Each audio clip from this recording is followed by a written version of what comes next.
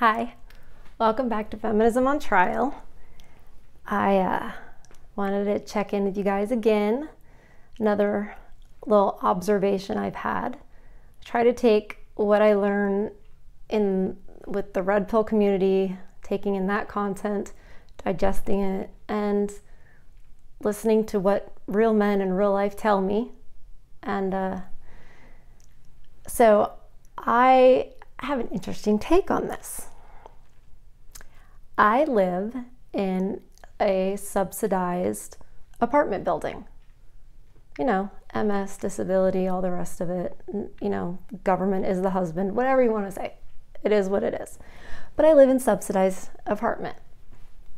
And I was taking my dog for a little walk and just thinking about this stuff in between studying about men's issues and feminism and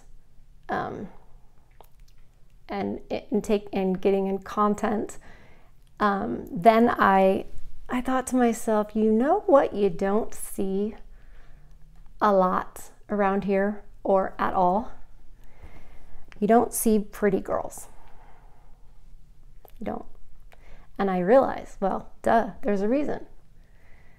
And there's one exception. You might see pretty girls, but the pretty girls, they already have kids, or they've been completely run through with a body count like astronomical. So they've basically removed themselves from the sexual marketplace because they might have a pretty face, but they're ill. They're not wives. They're not marriage material.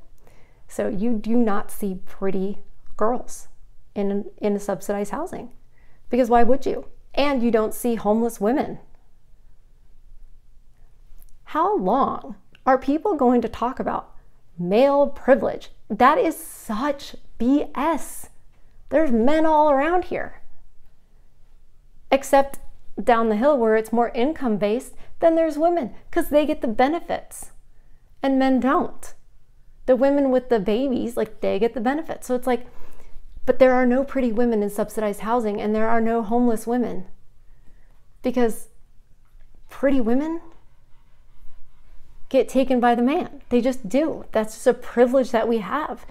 If we don't want to work, we don't have to. We don't have to. And I mean, I know people help me sometimes when I'm out and about because I have a cane or whatever, but honestly, I know other people that have disabilities and they don't get help, and nobody runs to open the door for them. They just don't. So it's uncomfortable for me because I don't want to be like, oh my gosh, I'm pretty. I don't want to, that's not me, but I had to notice, like, now, why am I here? Because I've had men who are interested, and one of whom specifically, I could have had horses. I could have shown horses. I would have had a big house.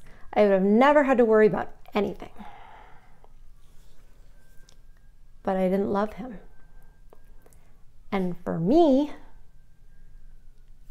that means no, because I don't use people. But while that was happening, I already knew a bunch of my red pill stuff. It was not that long ago. And I was like, wow, most women would jump at this.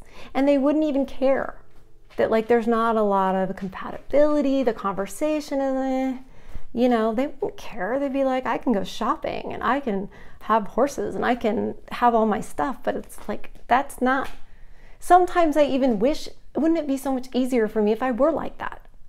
I would have been married probably 4 times over by now and be taken care of, but I don't.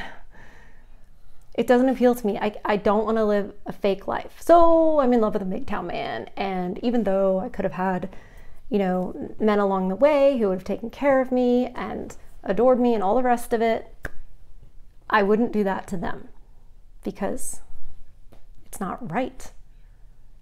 And I wouldn't discard my man because he's not on my timetable, or he did this or this or this. It's like, he's still him and I still love the guy. So, Anyway, there are no pretty girls in subsidized housing. Just making sure. Oh, the other thing I wanted to say is there's not a lot of pretty feminists. Like, Susan B. Anthony did not have guys lined up.